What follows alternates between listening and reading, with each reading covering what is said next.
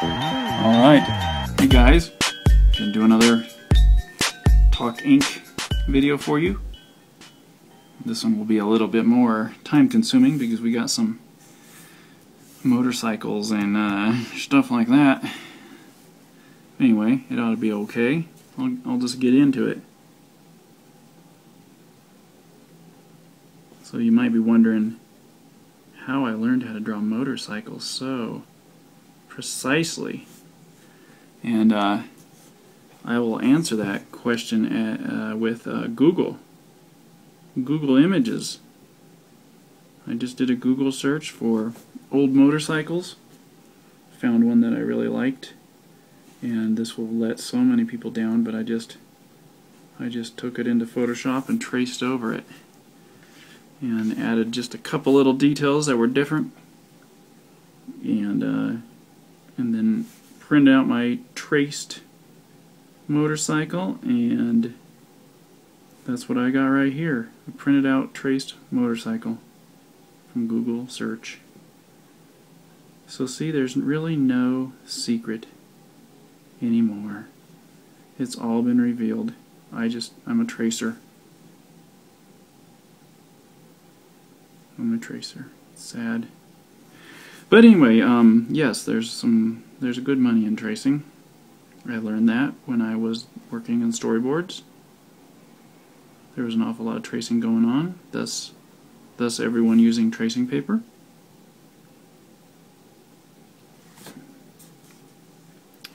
But anyway, so don't be afraid to trace. I think you actually learn a lot by tracing. One of my first paid art job was actually taking pictures of my friends under heavy lighting, like really, really intense lighting, and with a black backdrop, and I would trace them with a light table and make them look like vampires for Vampire the Masquerade, that role-playing game. It was real popular back in the 90s. I don't know. I'm assuming it still exists now. I don't know. I never really played it, so I was never really into role-playing game as a thing to do. But I sure loved doing art for role-playing game books, because wow, I could actually get paid for it. And that was my first job. First paid art job with a company. It was with White Wolf. So that was cool. So anyway, I learned an awful lot about lighting and, like inking and cross-hatching and just how to, how lights shine on people's faces by tracing.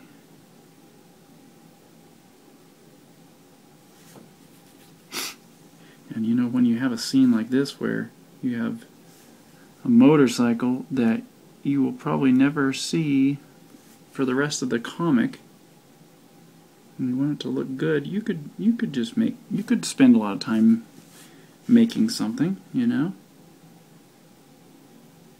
from scratch, inventing a brand new motorcycle. Or you could just find something that exists. There's all kinds of stuff that is really unique. Like if you just do searches now, there's a lot of old, like, military type stuff. I don't even know what some of this detail is that I'm drawing. It's kind of so little. That's the nice thing about an ink brush, is you can kind of like cheat things. And it kind of looks like, wow, there's a lot of detail in there, when really it's just kind of like blobs.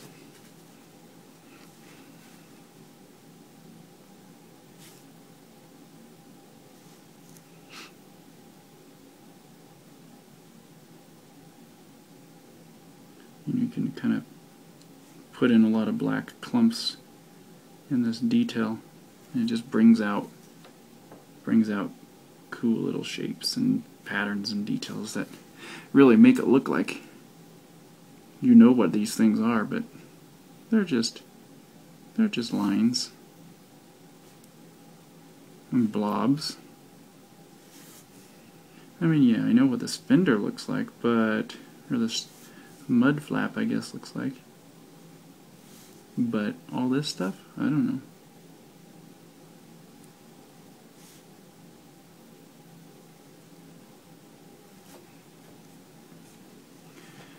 Yeah, that's looking pretty good, I think. I mean, now that you know the secret.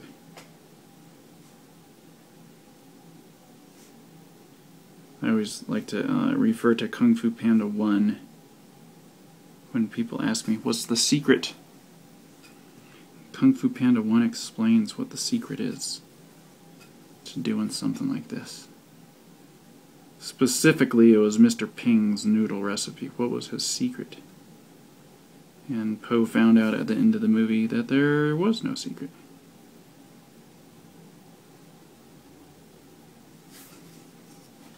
And you could infuse all kinds of other things into that and say that the secret is love. You love it, and that's the secret. That's the secret sauce. And I will have to back that up and say, yes, you gotta love it. You gotta love doing this stuff, otherwise you won't put in the time to make it look like you have some secret. You know, people see me drawing and they go, man, it's so natural. Well, it's natural because I've put in the time. It's just like a mechanic working on a motorcycle like this. Like someone who's worked on a lot of motorcycles naturally knows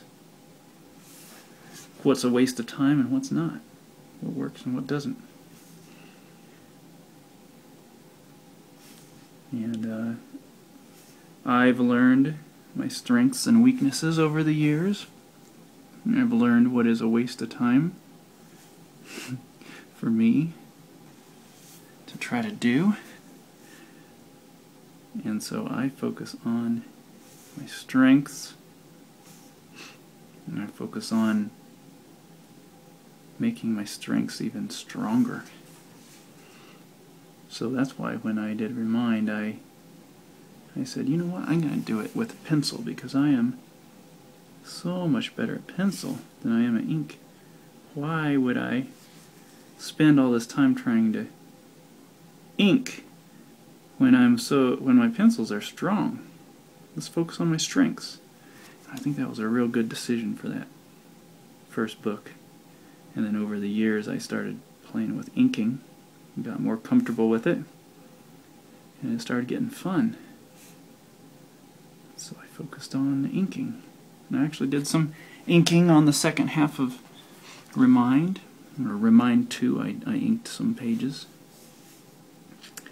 And I was surprised that it's not super easy to spot. If you're looking for it, you can tell.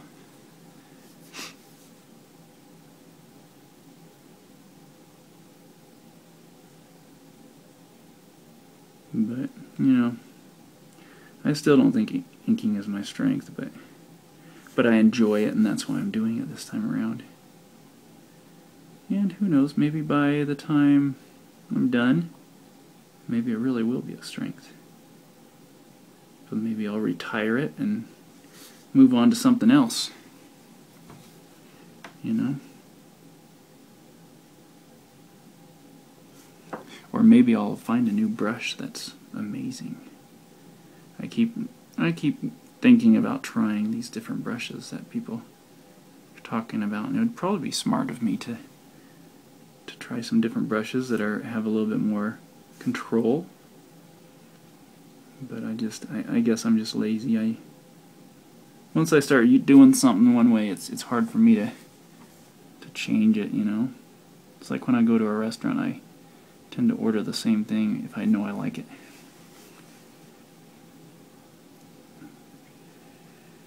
But I know there's people that like to experiment when they go to restaurants, and they like to try something different every time, and that is not me. Once I know what I like.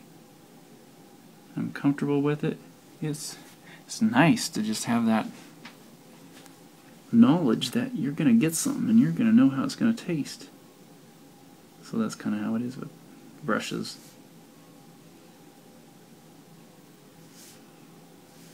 I know this brush, and so I don't have to worry about it if it's going to be different or what, you know. It is what it is. This brush is what it is. And that's the dumbest line in the world. It is what it is.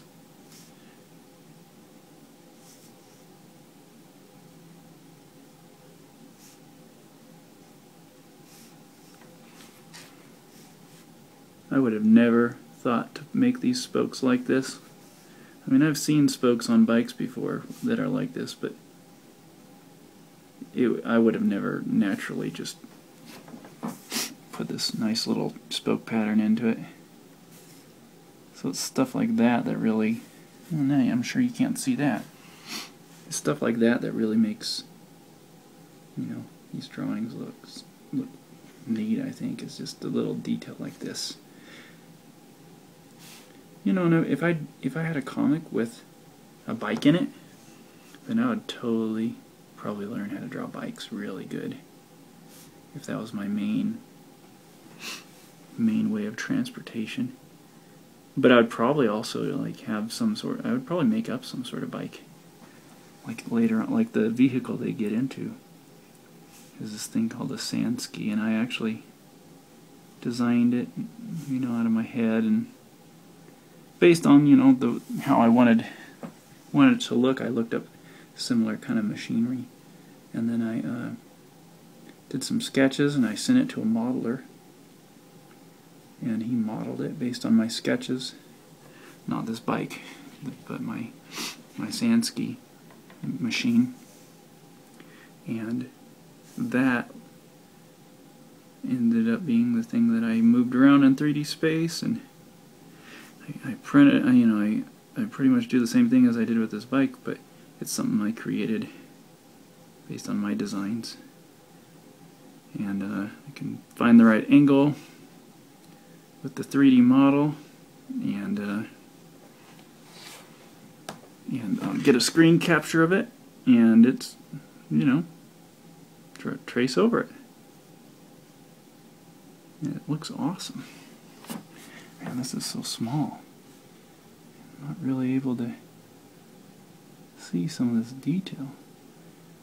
Usually I kind of like, I say, okay, well, if the character's this small, then I will just kind of eliminate a lot of this detail in the sketch. But in this one, I kind of went buck wild. I got in there and I must have zoomed in Photoshop, basically. Too much. Too much zooming in is a bad thing. No, I don't know. It is for me, because then it's kind of pointless when I go to ink. I lose a lot of the detail that I really liked. So I try not to zoom in too much in Photoshop when I'm sketching.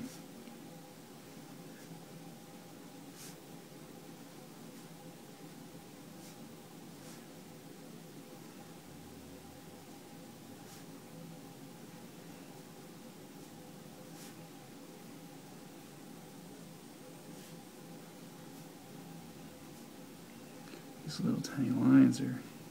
This is what I need a fancy brush for, huh?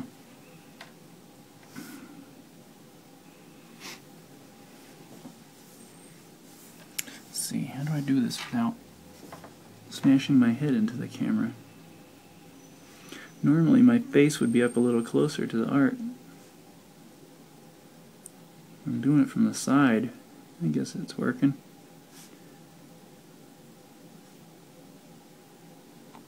As long as you don't see my hair, I can't tell.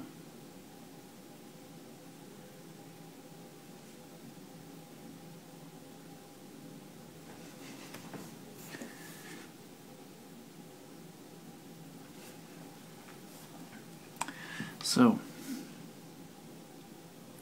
curious what kind of things you guys would like me to talk about in these videos. 'Cause they're kind of, it's kind of fun and motivating to start a camera and then start talking, because you know you got to keep working. You can't stop, space off like I normally do. Got to keep going.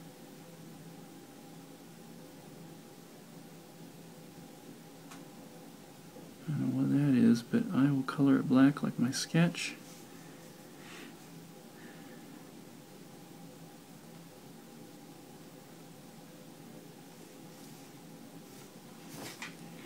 Okay.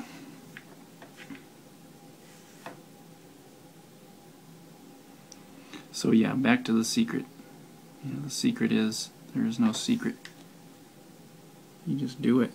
Did I move the camera? Oh no.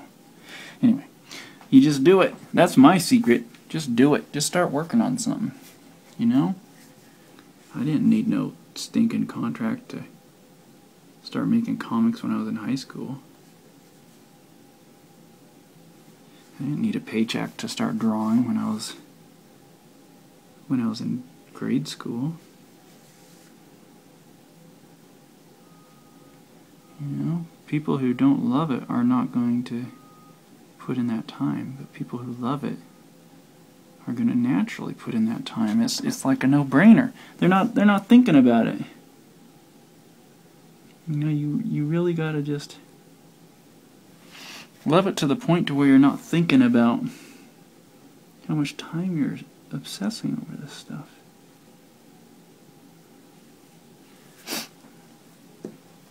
You know, there's a time later on in life where you have to weigh all that stuff. But I think when it's a hobby. Well, I mean, for instance, if it's a hobby, you love it, you want to spend time doing it, right? If your hobby is snowboarding, you are not going to sit here and go, oh, it took me too long to ride down that hill. I don't know, I had to snowboard all day. It's just not worth it because I had to do it all day. Too much time snowboarding. You know? And especially you'll say it in that kind of way, of that tone. You know? But you know what I'm saying? Like, if snowboarding is your hobby, you're not going to be frustrated because you're putting in too much time, and because it costs money, and because, I mean, you will be frustrated if it costs too much money and you don't have it, but, you know, you're going to do it. You're going to put in that time and practice because you love it, because it's so much fun. Not because you're trying to become a professional snowboarder. And I guess I could be wrong. There's probably some people out there who are doing it just to be a professional, but I think even if that's the case, they started out doing it because they loved it. And they got so good at it because they loved it that they started realizing that they could get paid for it. You know, that really changes the dynamic once you start thinking about it as a business and about getting paid for things. You know, I think I've heard that what was it on that Chris Oatley interview where he said that it was a quote from somebody else who said art stops being art once there's money involved, and both Chris and I didn't quite agree with it. I don't know. I don't think that's fully true, because it's art when you love it. I think you can get paid for things you love to do. And I don't know. I think if you're not getting paid for things you love to do, then there's a problem. Then it's probably not art. If you're getting paid for it and you don't love to do it anymore, then it's probably, well, it's still art probably, but it's just not good art. I don't know.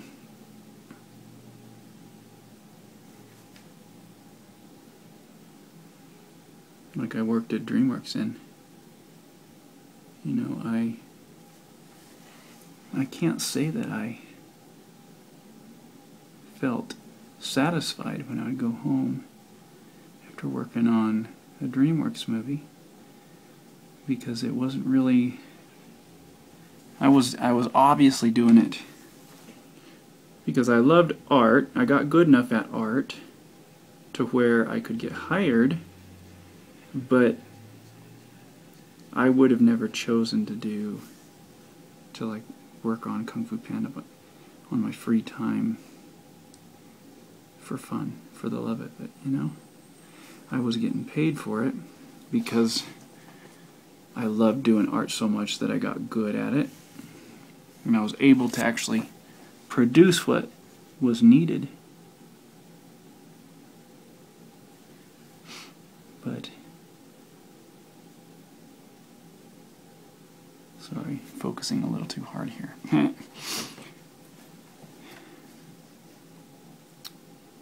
But at the end of the day, on all those jobs, I was doing it for the money I needed. I needed that paycheck to pay the bills. I wouldn't be in there. Oh, this is getting bad.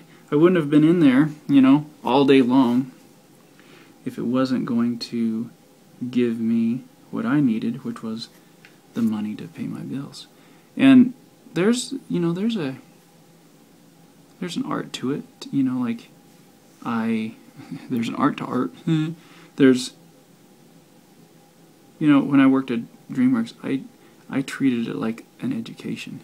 So there was multiple things I was getting out of it. I wasn't just getting like a paycheck. I looked at it like, this is how I am going to learn to do color theory, is at Dreamworks. Because I never went to school, art school. I never went to college. And so when I got into Dreamworks and I'm working with these amazing, amazing artists, I looked at that as a chance to just learn like I've never been able to learn before about color. And so I kind of lost all interest in animation when I got into Dreamworks, and I focused completely on learning how to color. I submitted my portfolio because I was doing After Effects. That's how I got in. And I submitted my portfolio to do visual development because that's what I knew I could really learn from. I mean, that's not that. That's what I decided I really wanted to learn at that time, was visual development style, color theory and stuff. I mean, you see the color theory on those movies and it just blows your mind. Blows my mind anyway. And so I wanted to learn that. That was my focus. You know, so I felt like this is good. I'm getting paid and I need to. I have a young kid at home. I need to pay the bills. I have a mortgage. So this is good. This is what I need right now. But I'm also able to learn, like have that education. Instead of paying for the education, I'm getting paid to have that education. And I think if you can kind of find that thing that you want to have an education about in your jobs, and it makes your job so much more doable, so much more meaningful, you know? Like, I don't know. I mean, some people like to just contribute to big movies, and that's their goal in life, but I don't know how people can be fulfilled by that myself. At the end of the day, it's just another movie, right? I mean, you could say that about my comic, but I wrote this, and I really believe in it, and I think I'm the only one who can do this book. And at the end of my life, I think I want to do these things that I'm proud of, these stories that meant something to me. Not just a story because it's a big Hollywood movie. So, but you know, I was able to get a really good education out of Dreamworks, and there's a lot more I could have learned there, and I could have worked there the rest of my life and still, you know, felt like a newbie, because there's so much talent. There's so many people there who have amazing skills and strengths in all these different diverse things. I don't know what I'm drawing right here. and there's so much talent all around you, and they're all good at something, really, really good at something, one thing, or all really good at many things. But the reason I say one thing is because I believe that to get into an industry, into a field, if you focus on being really good at one thing, then your chances of getting in, because you excel at that one thing more than anyone else, it increases your chances of actually getting in there. So the one, like for instance, the one thing that I was really good at was After Effects, making After Effects, this animation software, work with animation, like with cell animation. That's what I obsessed over, and I focused on that because I was trying to make Remind into an animation at that time. So I was really, really focused on how you can make traditional looking animation with the computer, with software, different shortcuts. So I would get this software, and I would just experiment like crazy on it and figure out all kinds of different ways to use it for traditional animation, even though it wasn't necessarily made for that. So when studios needed someone to be able to figure this stuff out and cut corners and invent new ways of using this stuff, they called me once they started realizing that that's what I'm obsessed over, and that no one else was obsessed over that kind of thing.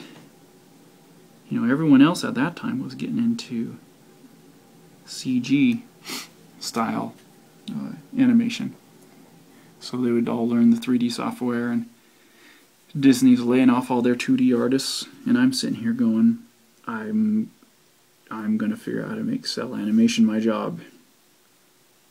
And I'm gonna make cell animation because I like it, and blah blah blah blah blah. And so when studios needed cell animators, everyone else was focusing on CG stuff.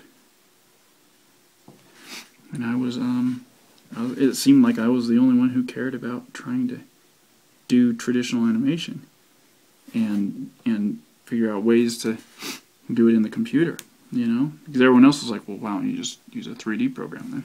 I'm like, no, that's not cool. I want to draw it and use software to make it look awesomer. Sorry, I keep sniffing.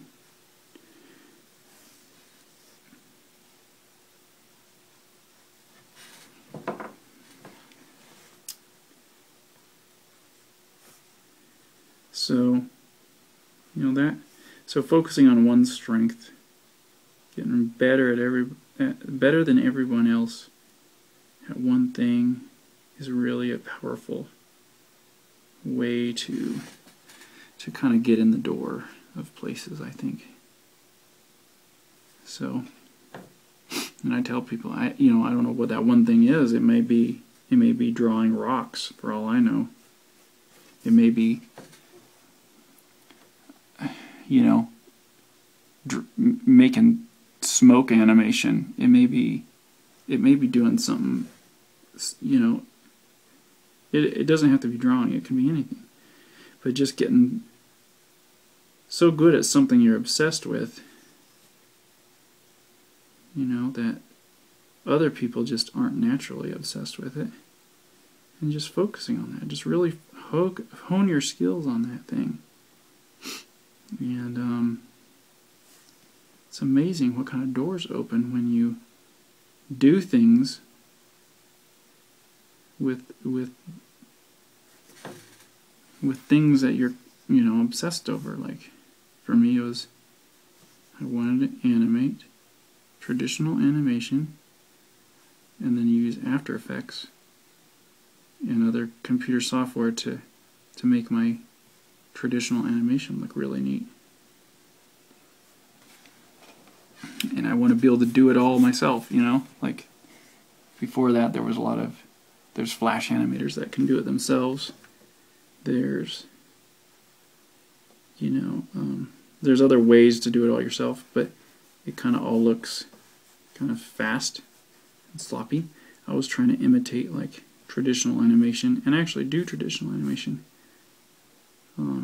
and find ways to make it look like real, like so that people thought that it was fully traditionally animated, you know, without actually building a character in 3D and putting a cell shader on it and stuff. I mean, this is kind of before a lot of that started getting good looking. Like now you can kind of do some of that pretty good.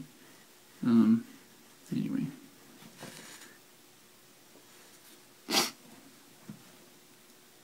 I might be mumbling a little too much about animation.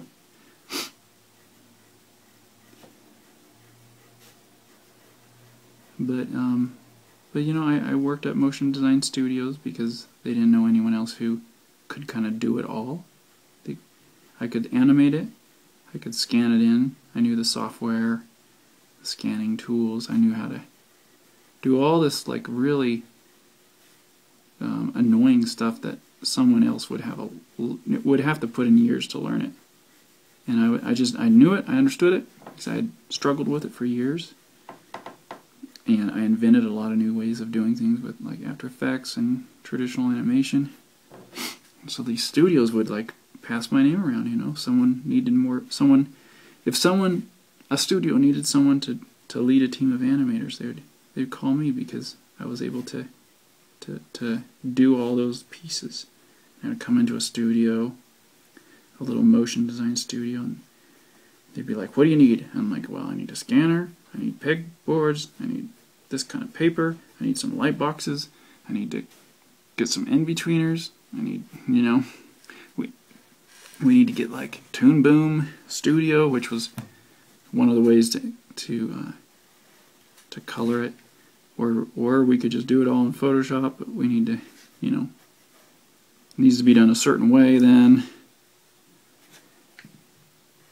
or we could just do it all flat, or we could do this, or blah blah blah. You know, I kind of like laid out all their options.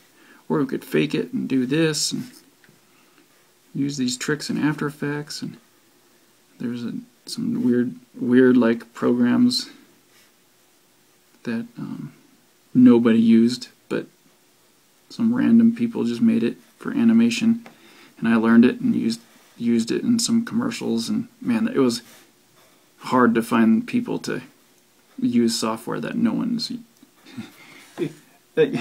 Even though, you know, you can use software that no one else knows, you kind of shoot yourself in the foot, because if suddenly you have a whole pile of scenes that have to be done, you can't hire out someone else to do these scenes because no one knows the software. So I got into trouble doing that kind of stuff before. But, you know, we always got it done. I don't know what all this stuff is in the background here. It's just kind of like random details.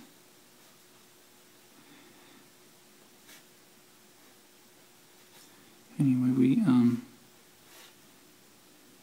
these studios would pass my name around, and eventually there was this really big job for Microsoft Windows that there was like 10 commercials or something. They're all traditionally animated and all high design. And we got the job, well, this company got the job that always would hire me to do the cell animation stuff. And we needed some top-notch animators. And some of the people that I worked with, one of the guys knew James Baxter, who, if you guys don't know of him, look him up and you'll be blown away with what he's done. In my mind, he's the best American animator there is right now. He's kind of like the modern day legend in animation, in the American animation world. There's Glenn Keane too, but I like to look at it as two different camps of people. There's either Glenn Keane animators or James Baxter animators. Glenn Keane is everything's really fluid and emotional, and it's all about feeling.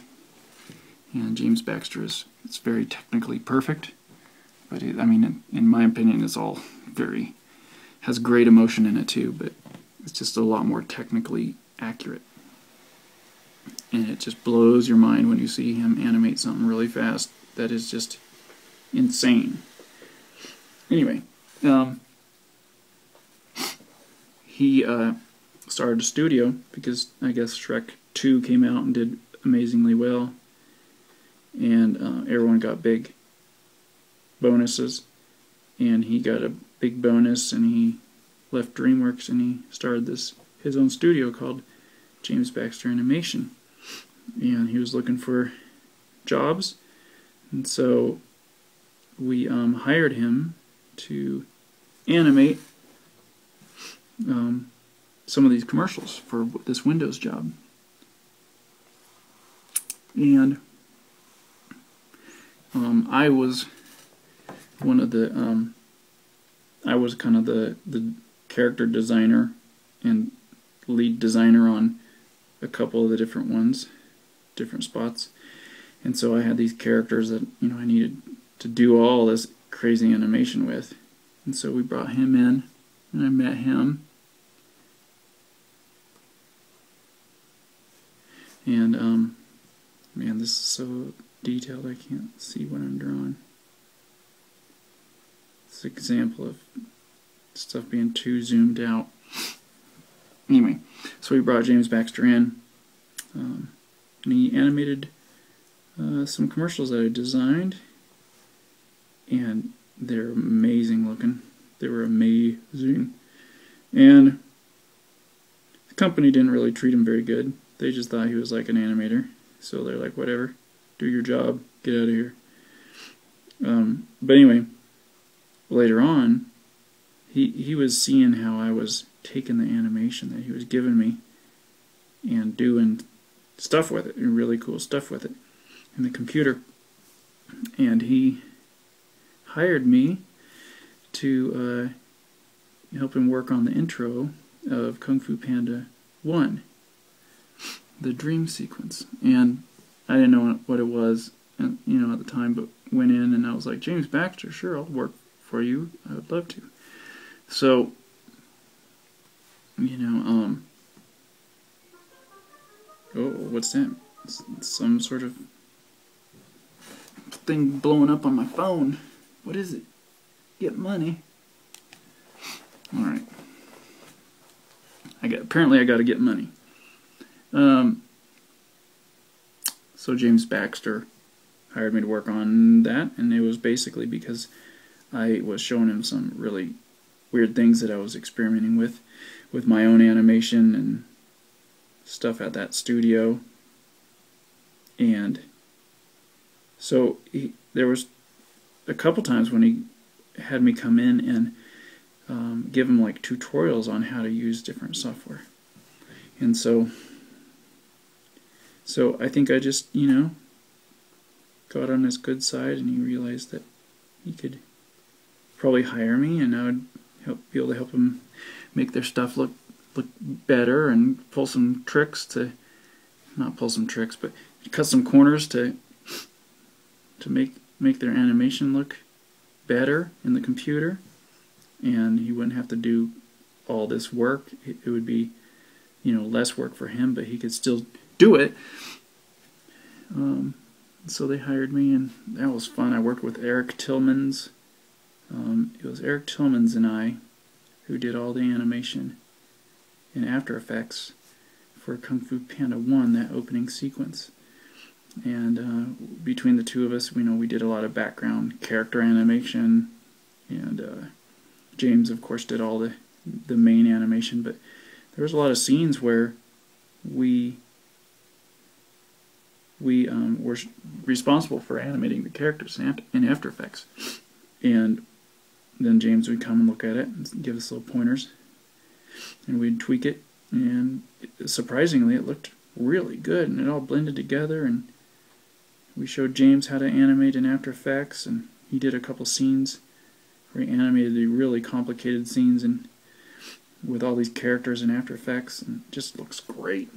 And it seems like to me, like to this day, people still love that dream sequence style more than anything in that movie. And And, you know, we kind of kept trying to pull in interesting different animation styles in the other Kung Fu Panda movies. And it's all because, you know, it worked so well. People responded so well to it. Anyway, so James Baxter's studio closed down, and I don't know the details, but we all kind of went in the back door of Dreamworks. And so that's what got me into Dreamworks, was obsessing over making 2D animation in the computer and figuring out other ways to do it that no one else has done before. So because of that obsession and me focusing on that one thing,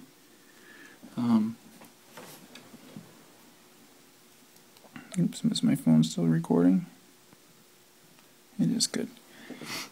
Because of focusing on that one thing, you know, it opened up a lot of doors for me. And then I finished up on Kung Fu Panda 1. Worked on the end credits a little bit. So I gotta move this. And let's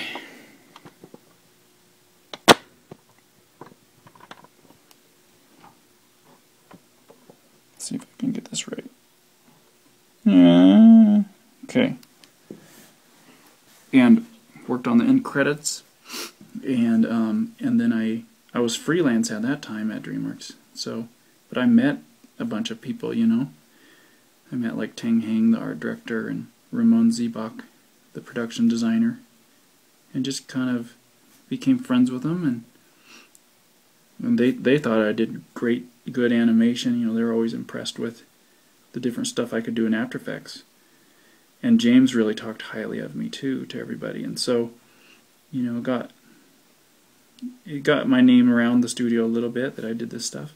And I wanted to do the art, you know. I wanted to start doing the viz dev. I saw this viz dev that they were doing, and it just blew my mind. And I was like, how did these guys get in here? I didn't even know there was a job for this. And so I you know, I had made also friends with viz dev artists because I was taking their artwork and animating it. And I just said to some of them, I was like, hey, like Jason Shire, good friend of mine. I said, hey Jason, you know, can you look at my art? I'm wondering if I would be able to do viz dev, you know. He looked at it and he's like, dude, you should totally apply. And he's like, I didn't know you could do this. I was like, yeah, I would love to do this. And at the time, my viz dev was basically the first chapter of Remind, and there was a friend of mine who wrote the script and hired me to do a bunch of big pieces of artwork for it, like big paintings. And so, you know, it was about robots and dinosaurs. It was awesome. And so I had these big pieces of art and then Remind pages. That was my portfolio. And then random other pieces, but mainly that's it. And so I showed it to another viz dev artist. I was like, hey, do you think I could get into viz dev here if I applied? And the other artist, his name was Sean Eccles. He's an amazing artist. He was like, dude, you are a viz dev artist. Like, why are you even questioning it? Like, it's obvious. That's what you should be doing. You know, so it's kind of encouraging. And so then I went to the art director. Went up another notch to the art director, which was Tang Heng. And Tang and I had, you know, become pretty good friends, I think. And we were comfortable around each other, joked around a lot. And so I just went into his office and I was like, hey Tang, can I show you this portfolio that I have? I'm curious if you think I could do this viz dev thing. He's like, you do viz dev? And I was like, well, I think so, yeah, I guess. So showed him, and he was like, I didn't know you could draw and paint and stuff like that. And I was like, well, yeah, that's what I would like to do. I mean, After Effects is fun, but the reason I learned After Effects is so I could do my own animation, not so I could do After Effects at a studio. And he's like, well, let me show your portfolio to... Actually, at that time I didn't have a portfolio. I just had stuff on a disc, you know, files. He's like, put together a book, like a portfolio book, and bring it in, and I'll... What do you say? I'll like show it to Ramon, the production designer. And Ramon's kind of the one in charge. He was kind of the one in charge of hiring or picking who he wanted on his team. You know, and I knew Ramon too, but you know, I wanted to make sure to go through the right doors first. And so I put together my portfolio, and I don't remember if I showed Ramon or if Tang showed Ramon, but we showed Ramon, and he was like, man, I didn't know you could do this. I was like, yeah, this is what I really want to do. I want to, you know, I'm not that good at color, but I want to learn it. You know, even though I had color pieces in there, it wasn't very many. And Remind was in color, obviously, too. And he's like, well, the cool thing is you could do both VizDev and animation. You could do VizDev animation. And I was like, yeah, I guess, you know, but I would rather just do VizDev. So, at this time, we weren't, you know, I wasn't full-time. I was just freelance. My wife was pregnant. And we were living in a little tiny house about an hour's drive away. And so we basically put our house on the market and moved to Burbank area. It was Glendale, actually. And got an apartment there. And it was like, my wife was like, I don't know, 6 months, you know, 7 months at this time. We moved. And I didn't have a job, but I just believed that it would happen. It just seemed like it was going to happen. And I didn't bother Ramon about it too much, I don't think, but I would email him once in a blue moon and be like, hey, Ramon, do you think, you know, I could get in doing VizDev on Kung Fu Panda 2? And he was like, oh, I put in your name, and I you know, I've done as much as I can. I'm just waiting to hear back. You know, once it starts, I'll be able to let you know a better answer. And he's like, I want you on my team, but that doesn't mean, you know, they're gonna just hire you. You know, so because they have all these other artists that are on Gap. Gap is when, you know, they have an artist, but they don't have anything for him, and so he is paid to just come and sit and do nothing. So they would rather put these artists that are on Gap on movies. Anyway, so I just waited, and we moved. We basically moved, and I did, I think, a couple freelance jobs. Still back in the places where I used to work. So I'd drive back towards the other direction, do some freelance jobs, and then my wife basically went into labor when I was at a job down in the South Bay. And I was like, alright guys, I'm done. I'm officially done. And we had the baby, took time off. I had saved up some money. Somehow, I don't know how, but I saved up some money to take off like 2 months. Because I'm glad I did too, because we were clueless first-time parents. Like, I guess like every parent, first time.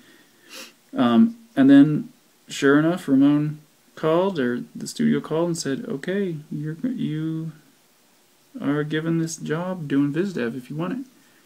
You know, Ramon wants you, and you did great on After Effects stuff, and you want to come in and get set up. And I was like, woohoo, it worked, you know, thank you, Lord. And so, alright, I guess I hit my video length. So that was on Kung Fu Panda 2, and I got through the doors and got my own office, and, well, I shared an office with different people, and basically just learned VizDev. And just poured myself into VizDev. I basically, at that point, was like, I don't care about animation anymore.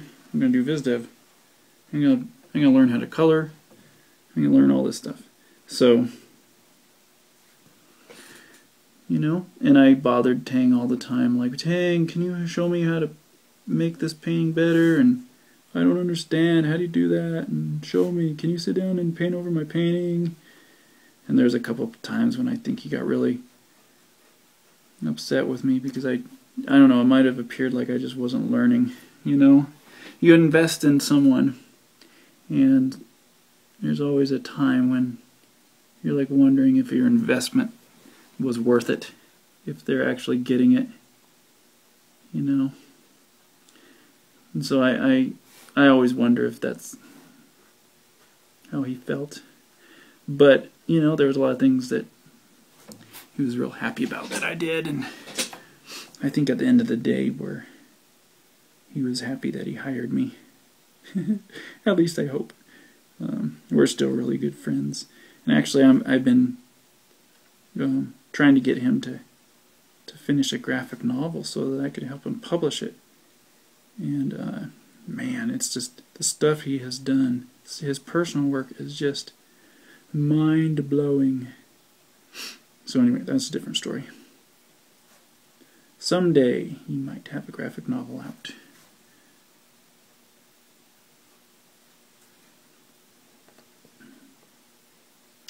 So that's my little story of how I got into Dreamworks, kinda. That's one kind of rendition of it, I guess.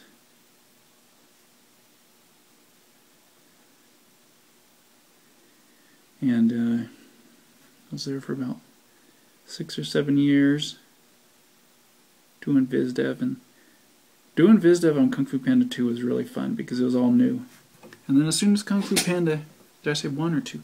On Kung Fu Panda 2 was really fun because it was all new. As soon as that ended, Kung Fu Panda 2, I mean, as soon as Kung Fu Panda 2 ended, I kind of started losing interest in VizDev again. Not again, but started losing interest.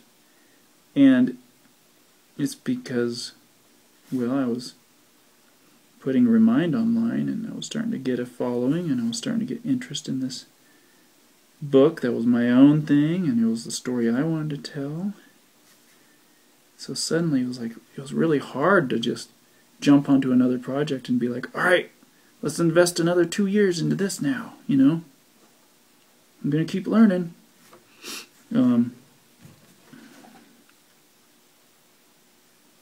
So, you know, I worked on some other little things, like I worked on the Trolls movie real early, worked on Penguins of Madagascar, worked on Crudes, worked on Dino Trucks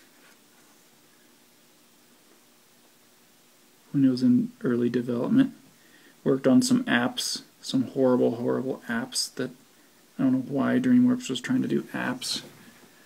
At the time, we were all frustrated that, why are you guys spending money on apps? You're trying to do an Instagram app. Why? Like, just focus on what you're good at. I don't know. They spent so much money on these, trying to develop these apps, and it's just like no one understood why, but they were convinced that it was their chance at making another $1 billion. So whatever, they paid us, and we did beautiful art for these pathetic apps. Sorry, my opinion. And eventually they dropped them, and the apps that they did develop, they sold them, and we're like, okay, no more apps. Worked on some other shows that never got to the light of day, or that had been in production for like a year and then got canceled, which is a whole nother mystery, like how something can be in production for a year and then get canceled at a studio like that. I mean, I get it, I see why it's done, but why would they allow something to go on that long is just a mystery to me. I mean, I don't know. there's a lot of reasons. It's kind of it's not easy to just explain in a little short video. So anyway, so yeah, it was great while it lasted. I learned a lot, and then when my contract was almost up, my second contract, I felt compelled to move on, and I didn't see myself there anymore, and I was already kind of feeling unhappy with going into work, and I was really eager to change things up, and obviously you can see exactly why. Let me sign this.